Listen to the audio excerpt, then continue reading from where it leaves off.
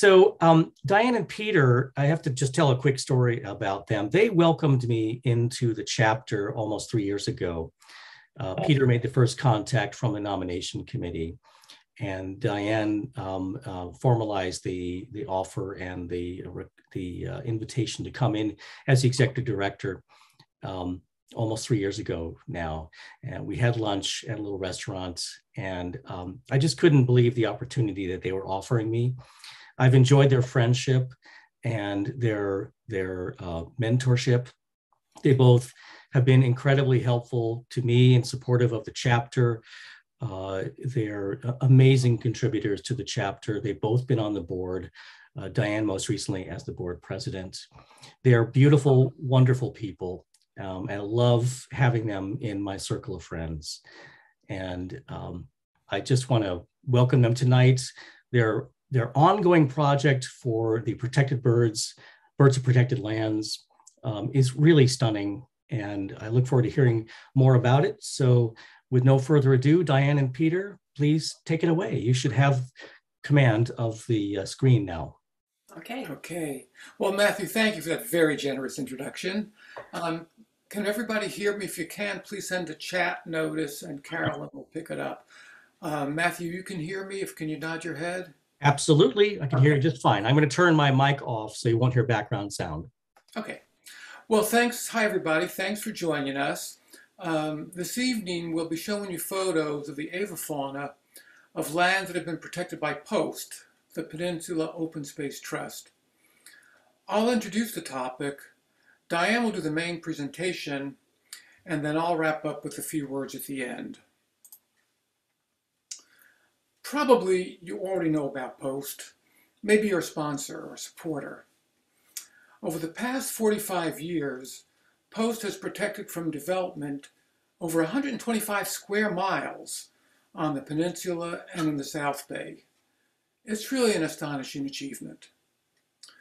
The dark green spaces on the map indicate POST-protected lands.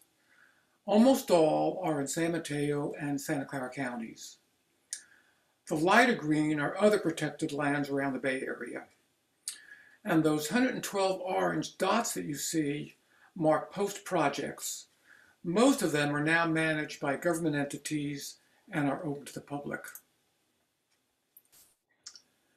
Our story begins in the summer of 2020, when the COVID-induced isolation gave Diane the bright idea of starting a bird photography project for POST. Her concept was to create a photographic record of the avifauna on lands that POST has played a role in protecting. In the year and a half since then, we photographed birds on over 60 POST-protected sites and created the website you see here, Birds of Protected Lands, at birds.smugmug.com, and I put that URL in the chat window. At present, the gallery holds over 2,000 photos representing 202 species from 49 avian families.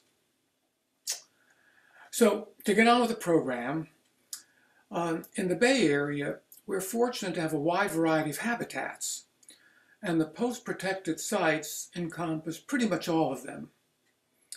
We have freshwater ponds and lakes.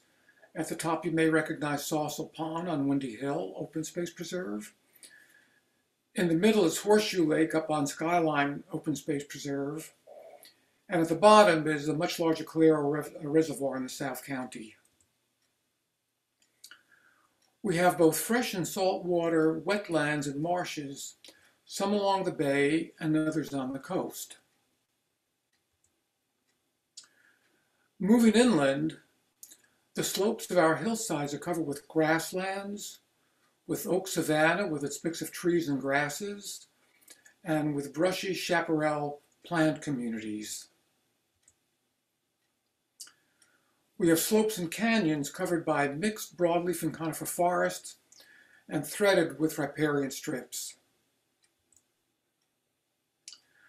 POST has also worked to protect coastal headlands and beaches, including the shores of Año Nuevo, seen here with the elephant seals.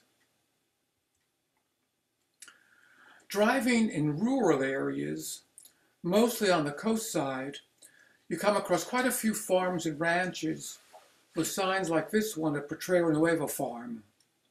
This one's located at the lower end of Tenitas Creek Road. And for me in particular, this is a special favorite for cyclists because for many years they've operated this honor system bike hut that provides food and drink for riders. These farms and ranches are part of Post Future Farmlands Initiative. In San Mateo County alone, we've lost 40% of the farmlands to development since the 1980s, and that's a trend that Post is working to reverse. So now we're ready to show you birds that are characteristic of each of these habitats, beginning with freshwater ponds and lakes. And now I'll hand the presentation over to Diane. Slide into command position here.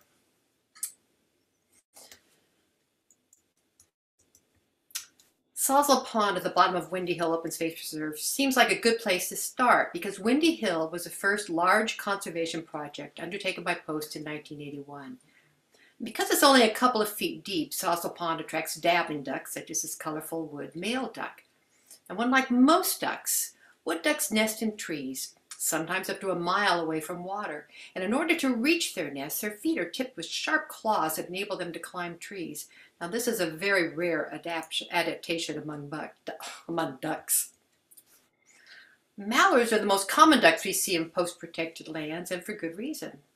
These highly versatile ducks can live in nearly any wetland habitat, whether large, small, freshwater or salty, urban or rural, natural or artificial. And this adaptability has enabled them to span the globe.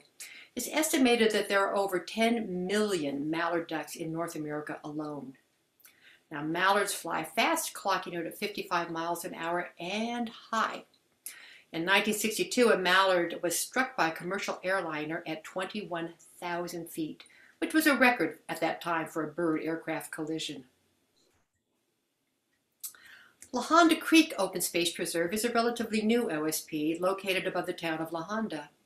We photographed this greater, or is it a lesser yellowlegs, foraging along the edge of the pond there, looking for small invertebrates and crustaceans. Now, like many late onset birders, as we describe ourselves, we still struggle to differentiate the lesser from the greater yellowlegs. When both appear together, it's easy. When seen alone, not so easy. One expert I consulted said identifying this bird has given birders fits ever since there have been birders, and I agree. Song sparrows are one of the most widespread songbirds in North America, with 52 named subspecies breeding from Alaska, east to Newfoundland, and south to Mexico. But wherever they breed, they prefer nesting in reeds and grasses near water. Now notice a band around this bird's right leg. It told us that the sparrow had been banded a year earlier at Searsville Lake in Stanford's Jasper Ridge Biological Preserve. So between the banding and our sighting at Sawsall Pond a year later, it had migrated all of 3 miles. We found this wintering ringneck duck at Horseshoe Lake in the Skyline Ridge Open Space Preserve. This preserve is one of several OSPs lining Skyline Boulevard between Highway 92 and Highway 17, and we've been trying to visit them all. You may have noticed by now that the dark brown ring around the duck's neck is barely visible, and yet the ring around the end of its bill is quite prominent, and why they named this bird after its least visible field mark has always puzzled us. The largest freshwater lake we visited was Calero Reservoir in Calero County Park. Now, nestled in the eastern foothills of the Santa Cruz Mountain, this park covers 4,500 acres of quite varied habitats. And it was here that we finally photographed our first member of the rail family, the to us elusive Sora. Now, in our search for rails, we have learned that they are often heard, like the black rail that Matthew heard a few days ago, than seen. The Sora attracted our attention with a loud call that sounded like a horse whinnying. So we spent the next hour waiting for this bird to come out into the open. Once it did, though, we thought it was well worth the wait. Both western and Clark's grebes spend the winter at Calero Reservoir. If you want to go, look for them down at the end of the lake near the dam. Grebes spend virtually all of their lives in water, even building floating nests, so they do not have to walk on land to breed. During mating season, the males engage in a ritual called rushing. They stand up in the water and literally walk across it in short stutter steps. And we've seen this a few times at Calero, but it happens so fast we've never been able to catch the rush on camera. We're still working on it. Wetlands are interesting any time of year, but particularly in winter when they host countless wintering waterfowl, and we're lucky to live near so many of them. Among our favorite winter migrants are the northern pintails that frequent Bear Island. They are the largest and, to our eyes, the most elegant of the North American dabbling ducks. This part of Don Edwards Wildlife Refuge is made up of 3 islands that were once used for salt production. In the early 1980s, Leslie Salt Company decided to develop this land into a large housing estate. And when the company's plan was approved by Redwood City, a small but very determined group of local citizens protested by placing a referendum opposing the project on the ballot. It passed by a mere 44 votes. After that, Post immediately recognized that Bear Island was one of the last restorable wetlands in the Bay Area and started raising a fundraising campaign to purchase it. With help from 5,500 donors, the land was purchased in 1997, and after 14 years of restoration work, finally opened to the public. And if you've not been there, I urge you to go now while the wetlands are full of wildlife. A willet, such as this one we saw on Bear Island, looks rather plain until it opens its wings, displaying its broad black and white wing bars. Male willets invest a lot of time in their offspring, spending just as much time incubating eggs as the females do. She sits on the nest by day while he takes the night shift. Now, this division of labor works because willets can forage by day and night. And while they can't see it all that well in the dark, they use their sensitive beaks to kind of poke and feel in the sand for prey. And it works. Wetlands also attract insects and the birds that hunt them. So one day on Bear Island, we came across this pair of barn swallows with the adult feeding a chick that seemed almost as big as its parent. According to a recent article I saw in the New Scientist, Earth is home to around 50 billion wild birds, but only 4 species number at 1 billion plus individuals. These 4 most popular species are, in order, house sparrows, European starlings, ring-billed gulls, a surprise, and barn swallows. So moving south from Bear Island, Ravenswood Open Space Preserve is a smaller saltwater marsh located in East Palo Alto. Peter and I we visited this marsh twice during king tides, hoping to see ridgeway rails wading out the flood on the boardwalks. No such luck, but we did encounter this ring-billed gull, the 3rd most common global bird, with a rodent in its beak. Continuing south along the bay, the Stevens Creek Shoreline Nature Area is a tidal marshland located beside Mountain View's Shoreline Park. Post described this marsh as a birder's paradise, and so it was for us when we spotted this bald eagle perched offshore. Take a close look at the eagle's feet. Look at those long, curved, razor-sharp talons. Now, these talons earned eagles the name raptor, which comes from the Latin rapere, meaning to grip or to grasp. A bald eagle's grip is said to be about 10 times stronger than that of an adult human's hand. So once an eagle swoops down to grasp its prey, its talons lock on and can't be unlocked until the bird reaches land and lets go. On an Alaskan cruise years ago, we saw a bald eagle that had caught a salmon too heavy for it to lift out of the water. And for the next hour, we watched this bird use its wings to swim about a mile back to shore. Only then could it release the bird. And had it not been able to swim to land, that eagle would have been pulled underwater by the salmon and drowned. The biggest show of winter waterfowl is post-protected land is found in the section of Don Edwards at the southern end of the bay. Created as the nation's first urban wildlife refuge in 1972, Don Edwards had expanded over the years to protect more than 30,000 acres along our bay. The green-winged teal, the smallest of North America's dabbling ducks, is a common winter visitor, and its bill is lined with comb-like spikes that help the teal filter tiny invertebrates from the water as it forages. It's also really darn cute. Large flocks of American white pelicans winter at Don Edwards, and unlike the brown pelicans who dive for fish, they feed while swimming and dipping their bills in the water. White pelicans forage almost exclusively by day here on their wintering grounds where we see them. But during the breeding season, they always also forage at night, because even though it's harder to see then, they catch larger fish in the dark. And this matters because adult pelicans need to catch 150 pounds of fish to raise one chick from birth until it can forage on its own. We hear the grunting calls of Virginia rails often at Don Edwards, but we seldom see one. Some argue that the expression thin as a rail was inspired by this secretive bird family. And I'm not sure that's true, but this bird is adapted to life among the reeds in several ways. Its backbone, for example, is highly flexible, enabling it to slip easily through this most impenetrable reed bed. And notice the dark feathers on its forehead. They are adapted to withstand the wear and tear that comes from pushing through the reeds. This rig-decked phalarope was a here-again, gone-again bird that gave us a merry chase last fall. We reported sightings of phalaropes late in the day, only to hustle out the next morning and find them gone. Now, these birds are not exactly rare, but they often migrate offshore, only occasionally pausing at wetlands where we might see them. We finally found a small flock feeding at the Don Edwards New Chicago Marsh. And this phalarope must have found something good to eat there because its tongue is still hanging out. The Wilson snipe is another bird that is not so much rare as elusive.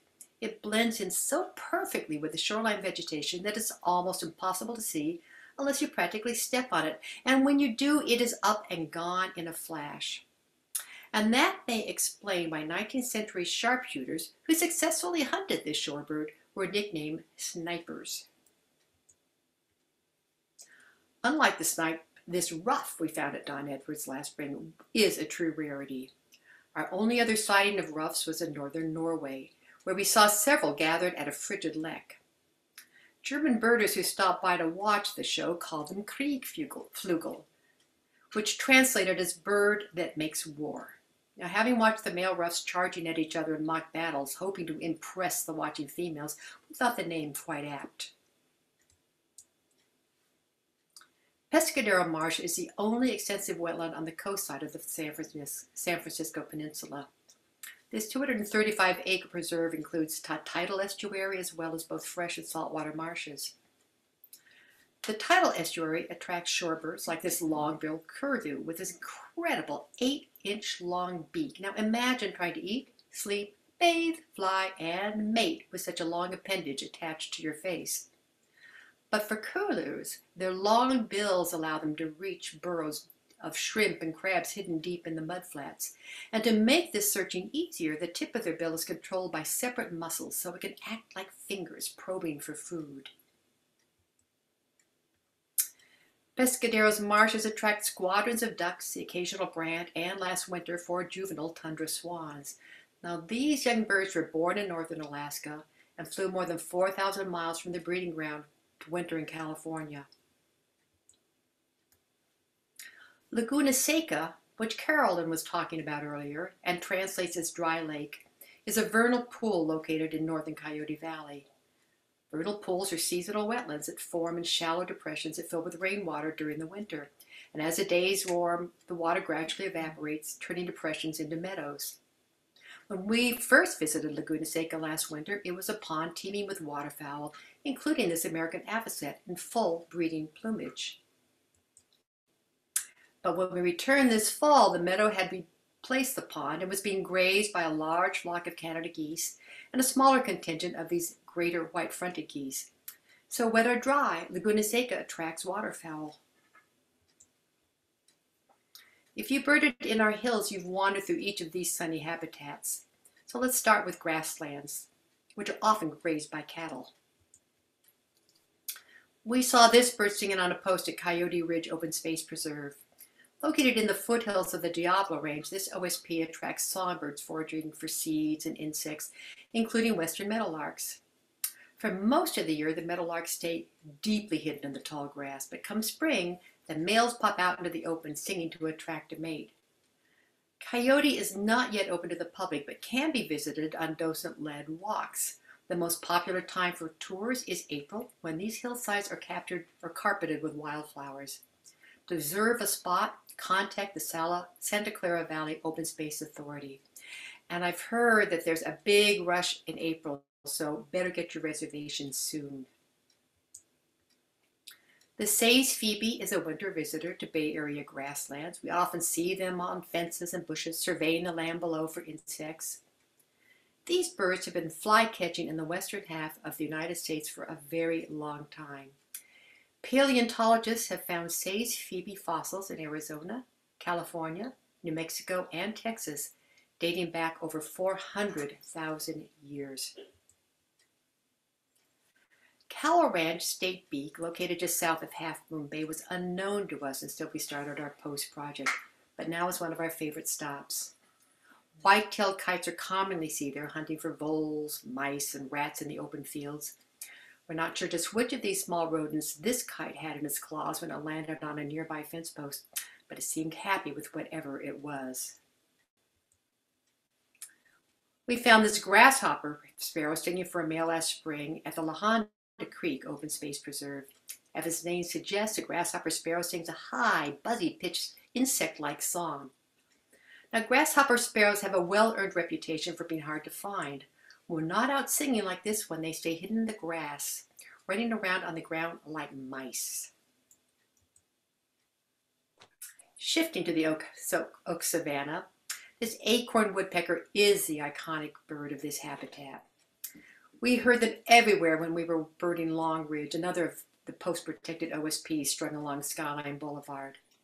And despite being named for their acorn collecting, these woodpeckers get most of their food by fly-catching for insects.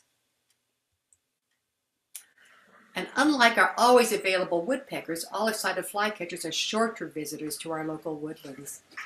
These twice-a-year flycatchers pass through California en route to and from their summer breeding grounds in Alaska and their wintering grounds in the Andes Mountain.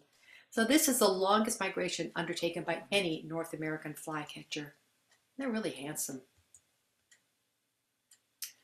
With its mix of trees and grassy meadows, oak savanna is a perfect habitat for great horned owls, but we never see them.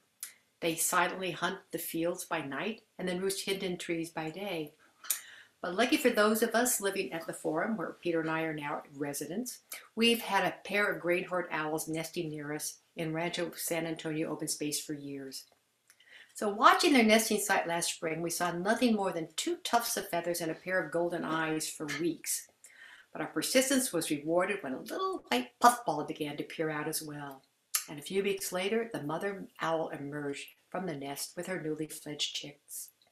The great horned owls live 10 to 15 years in the wild, so we are hoping for a repeat nesting next year. This bird is the rarest in our gallery. It caught our attention when we were hiking in the Montebello Open Space Preserve on Page Mill Road. It's so unusual we thought you'd like to see 2 views of it. We knew at first glance it was something unusual, but looking at our photographs, we were stumped. Identifying this bird was way above our pay grade. So we appealed to our friend Brian Sullivan of the Cornell Lab of Ornithology.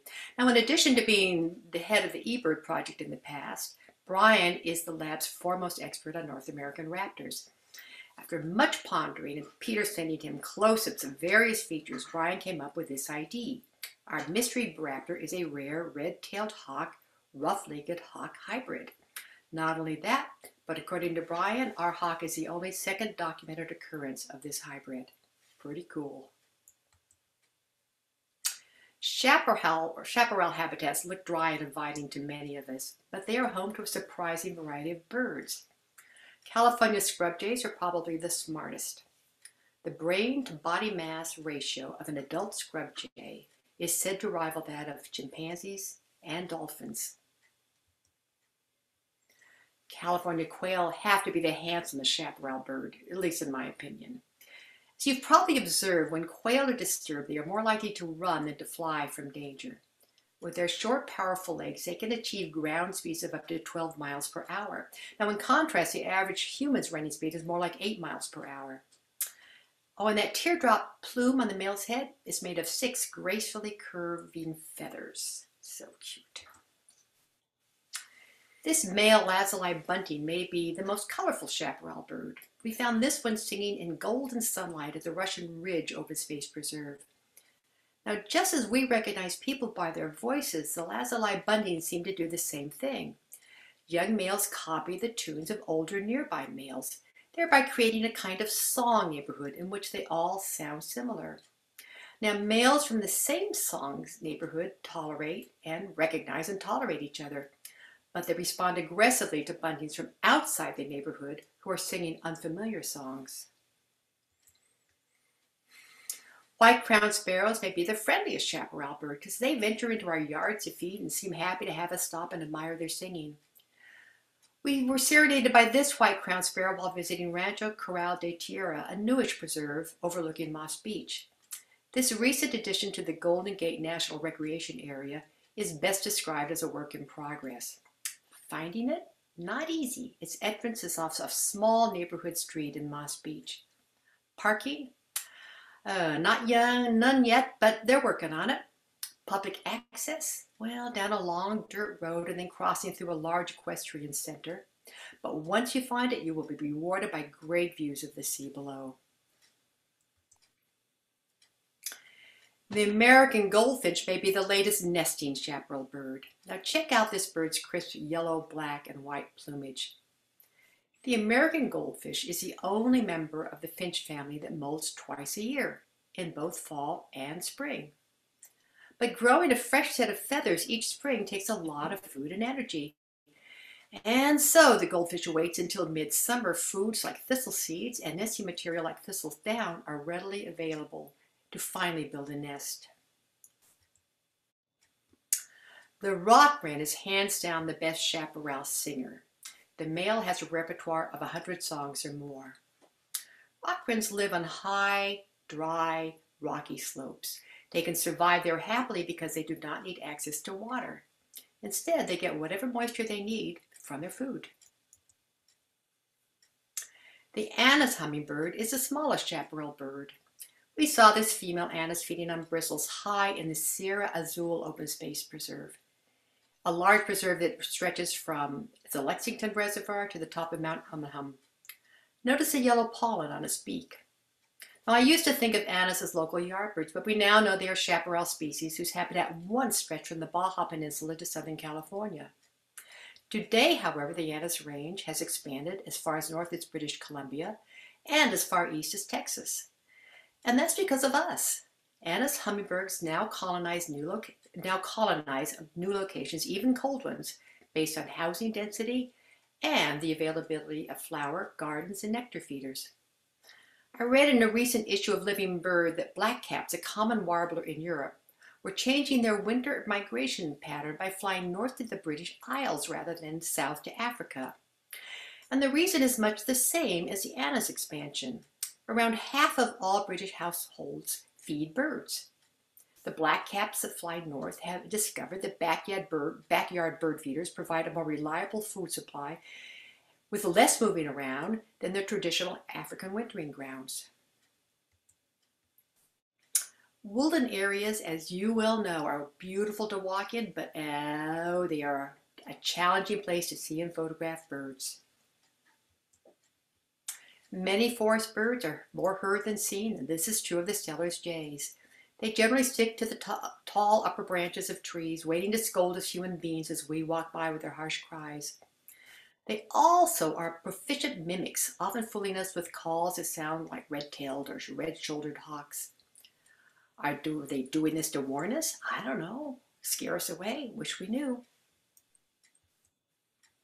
Far below the jays, tiny ruby-crowned kinglets scurry about the trees, gleaning the twigs and leaves for insects. Weighing at just half an ounce, kinglets are the energizer bunnies of the bird world. They just never seem to stop, especially when you're trying to photograph them. And despite their frenetic pace, they are said to run on just 10 calories a day. The pileated is North America's largest woodpecker, and its curious name comes from the Latin pileatus, meaning capped or crested. And if lucky, you might see a pileated woodpecker hammering away at a dying tree or log.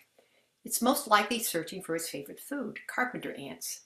When found, the woodpecker uses its barbed tongue to gather up any ants, ant larvae, and other bugs hiding beneath the bark. We've included these two photos of the same brown creeper just to show how hard they are to see unless you are lucky enough to catch a glimpse of one in profile. These birds are very methodical foragers. They prefer large, live trees with deeply furrowed bark because such trees harbor the densest quantities of species. The creepers glean the trunk with their long, down-curved bills starting near the bottom and spiraling their way up to the top. Then they fly to the bottom of another large tree to begin again. Like other members of the thrush family, the hermit thrush forages on the ground, hopping and scraping through leaf litter in search of insects. The haunting song of the hermit thrush inspired Walt Whitman to include this bird in Where Lilacs Last and the Dooryard Bloomed. Whitman wrote this poem as an elegy to Abraham Lincoln shortly after the president's assassination. I'll read you just the relevant stanza. In the swamp, in secluded recesses, a shy and hidden bird is warbling a song. Solitary the thrush, the hermit, withdrawn to itself, avoiding the settlements, sings by himself a song, song of the bleeding throat. Wherever there are creeks and streams, you can lay odds that there is a common yellowthroat nearby. Because these warblers nest close to the ground, their chicks are highly vulnerable to predation. And so to foil potential predators, the adult yellowthroats sneak food to their chicks by dropping into the dense vegetation away from the nest, sneaking through the undergrowth to feed their chicks, and then leaving by another route. In winter, yellow-rumped warblers can often be found along creeks, darting out over the water to catch insects. Now, given that this warbler has a yellow head, a yellow throat, and yellow flanks, we've always thought it odd that it was named for its rump. This dainty downy woodpecker, the smallest North American woodpecker, prefers foraging in riparian areas. We saw this one near the creek running through the Thornwood Open Space Preserve. An adult downy weighs in at just 3/4 of an ounce, and yet, as this one proved to us, it is strong enough to strip bark from trees. The hairy woodpecker looks like a downy on steroids, and yet for all their similarities, the downy and the hairy are only distantly related, which raises the question of why they have evolved to look so similar. Using data from the Cornell Lab of Ornithology's Feed Watch project, a scientist at the lab noticed that when a downy is at a feeder, it will give way to the larger hairy woodpecker. But the downy will stand its ground and drive on birds twice its size, such as a beefy northern cardinal.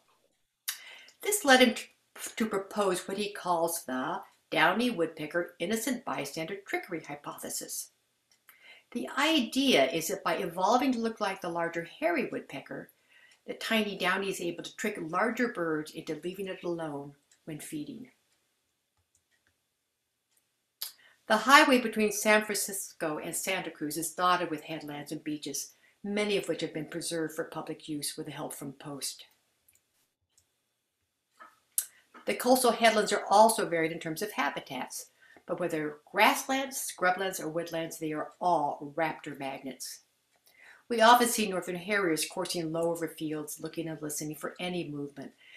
And despite being hawks, harriers have short owlish faces with their eyes set in owl-like circular discs. And unlike most hawks, again, harriers use their hearing as much or more than their eyesight to locate their prey. This great blue heron posed for us on the cliffs above San Gregorio Beach. When we lived in Menlo Park, we also saw these harriers in nearby fields, and curious as to why, I sat down on a log and watched one poised over a ground squirrel's hole. It stood there motionless for nearly half an hour, so it seemed to me. But patience was rewarded when a ground squirrel poked his head up and it was instantly speared by the heron. The bird then swallowed the squirrel head first and whole. Watching that squirrel slowly move down the bird's neck was akin to watching the proverbial pig in a python. Townsend's warblers pass through the headlands each fall en route to their wintering grounds in Mexico. They fly mostly at night, stopping at places like Pillar Point Bluff to rest and refuel during the day.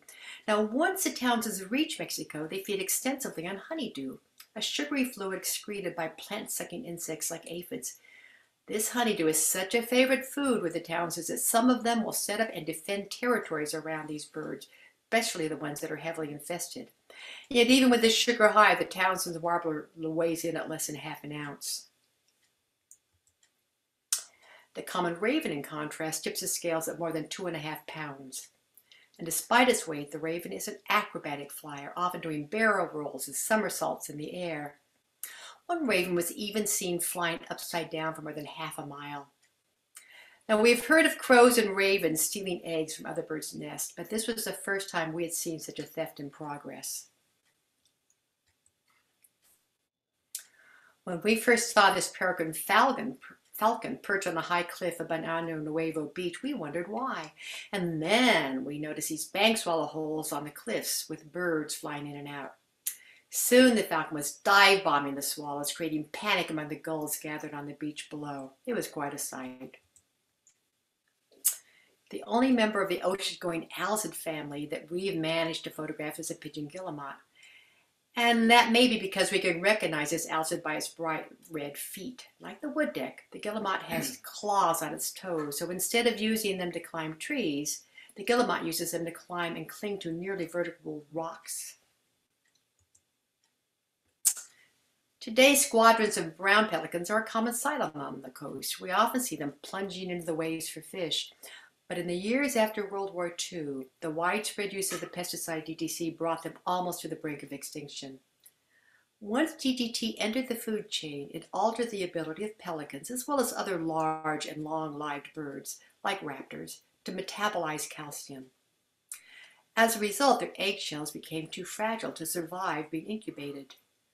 The banning of DDT in 1972 came just in time to save these prehistoric-looking birds.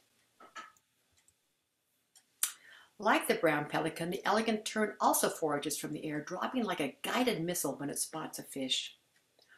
The fate of both these species depends on the anchovy supply. When anchovies are abundant, they have high breeding success. But when the anchovy population crashes, as it did from 2009 to 2015, both species abandon their nests for lack of food. At the same time, up and down the coast, sea lion pups starve by the thousands. We came across surfbirds gathered on rocky islands that line Beach Hollow State Beach. The surfbird's winter range is among the longest and narrowest of any North American breeding bird. In winter, they can be found from northern Alaska to Tierra del Fuego. Now that's a range of nearly 11,000 miles in length. In width, however, the surfbird's winter range extends inland only a few miles above the tide line. Our last shorebird, with its neon red bill and bright yellow eye, is a hard-to-miss black oystercatcher. When researching the oystercatcher, I learned that it eats pretty much anything it can find.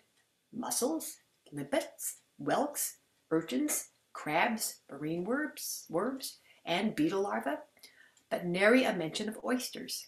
Yet another avian mystery. At last count, Post has protected close to 30 farms and ranches. Some are owned by Post and operated by tenants. Others are privately owned but protected by conservation easements that limit the future use of the land to agriculture or open space, no matter who holds the title in the future. We have birded on just a few of these properties and only with permission from the owners or operators. Blue House Farm in San Gregorio is open to the public and welcomes visitors to its farmers market and you-pick strawberry patches. When we visited, huge flocks of blackbirds were gleaning the fields. And Peter got this male brewer's in perfect light as it posed for us on a fence post. We came across our first magpies just 2 weeks ago on a post-protected outing to Tilton Ranch. The purchase of this large working farm in 2020 preserved a critical pathway for animals in the Santa Cruz Mountains to reach the Diablo Range to the east and the Gabalon Range to the south. The details of this purchase illustrate how Post works in concert with other partners to preserve key habitats. The $18 million price tag was funded by no less than 8 entities: Post, the California Wildlife Conservation Board, the U.S. Fish and Wildlife Service, the Santa Clara Valley Habitat Agency, the Santa Clara Valley Open Space Authority, the Metropolitan Transportation Commission, and Santa Clara Parks and Recreation. Currently, the Santa Clara Valley Open Space Authority is exploring ideas for the future use of this property and would really welcome your input. The last and perhaps the most familiar bird in our presentation is this California towhee, which we photographed at the Andreotti Farmland Farms farm stand in Half Moon Bay.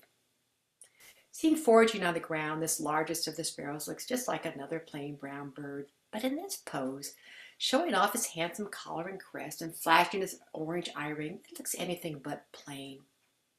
So it's a good reminder that there is beauty to be found in every bird, no matter how dull or drab it might appear at first sight. One just has to take the time to look for it. And with that, I'll return you back to Peter, who photographed all these birds we've shared with you this evening.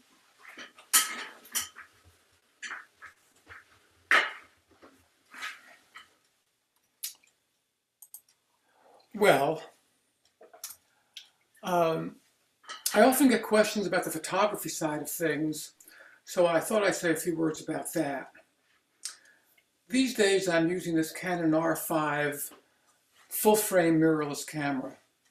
The coolest thing about this camera is what Canon calls AI-based animal eye tracking. And when it comes to photographing birds in flight, it's almost magical.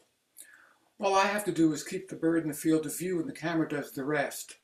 It finds the bird, focuses on it, tracks the bird as it flies, and maintains autofocus as it does. The net result is I get a lot more keepers than I did using the previous generation of technology. I most often pair the camera with this 400mm f4 lens. That's the biggest piece of glass that I'm happy to carry around in the field all day and shoot handheld with no tripod required.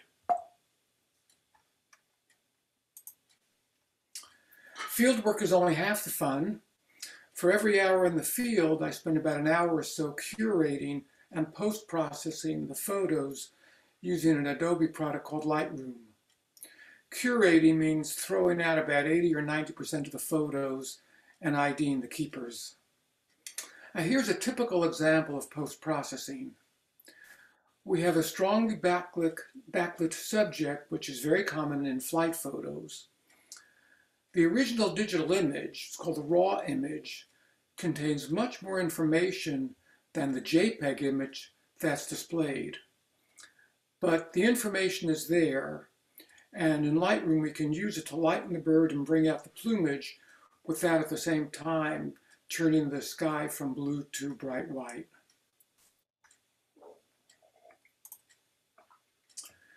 So to wrap up, we hope you've enjoyed our tour of birds of protected lands.